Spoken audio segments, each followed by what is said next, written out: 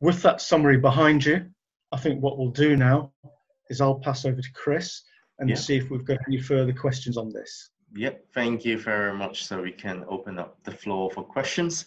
In fact, there's one question.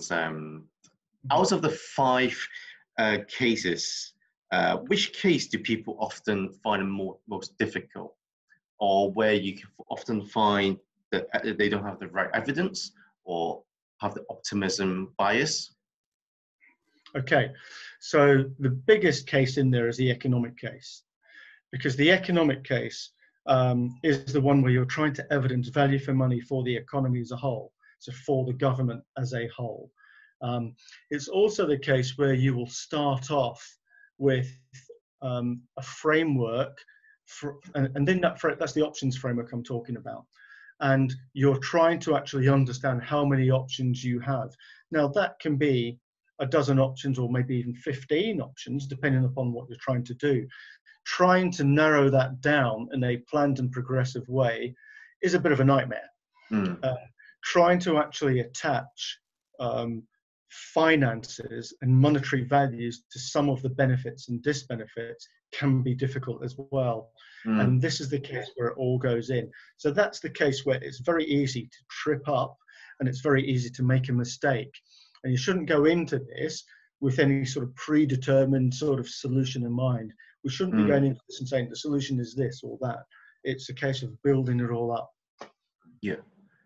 Okay. I mean, I think no one would actually foreseen how public finance have changed over the pandemic. And in a way, I think all the business cases that made before the pandemic could not have kind of foreseen the situation that we are in now. No. But does this mean that there is really no way to future-proof your business case? Because evidence do change. Yeah, I mean, the thing is, I mean, when you're doing your strategic case, for example, a good way of doing a strategic case is when you do your external view of the world, you do like a pestle analysis, okay? So you do when I say pestle, it's political, economic, social, technical, legal, and environmental, okay? That gives you your pestle. With an LE on the end or an EL, whichever one you want. Okay, but that gives you the main elements that you should really do your sort of horizon scanning on. Now, I think 6 months ago, well, not 6 months ago, a year ago, would anyone have seen COVID coming down the line? No.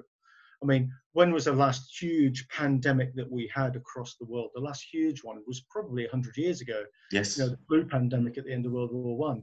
So the likelihood of there being another pandemic was very low. But now, of course, that's high on the radar, and we know that that's high on the radar. And we may want to think of, rather than thinking of specifically a pandemic, we can think of things like worldwide events. You know, it's like the economic crash in 2008, the financial crash in 2008. You know, we didn't see that coming. And on a regular basis, there is a cycle of things that upset the world economy. So there are times that we're going to go through highs and lows of our own internal economies in whichever country we live in, going high and low, peaks and troughs. We need to be able to actually understand that those can come in.